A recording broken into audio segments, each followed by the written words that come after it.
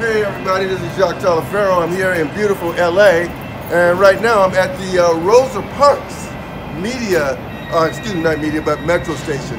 And I came here for a reason, because one of my colleagues in film and media sent me this quote, because he knew I was stressing a little bit about, American fiction. Because I made a film called The Glass Ceiling about, a little bit more than 25 years ago, which approaches the same subject, which is the publishing industry and African Americans in the global publishing world, which is basically a conglomerate. So this quote is from Rosa Parks. I had never heard it before. You must never be fearful about what you are doing when it's right. Rosa Parks, she sat down to stand up for everyone around the world that's being treated like a second-class citizen.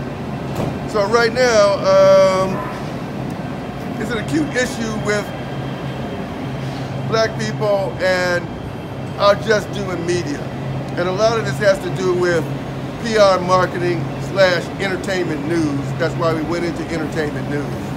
So the Pan-African Film Festival just ended with over 250 films, and probably only 220 of those films, maybe less than that, are going to get picked up.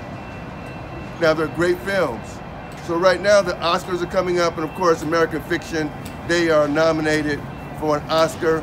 And after that, next week is the Image Awards.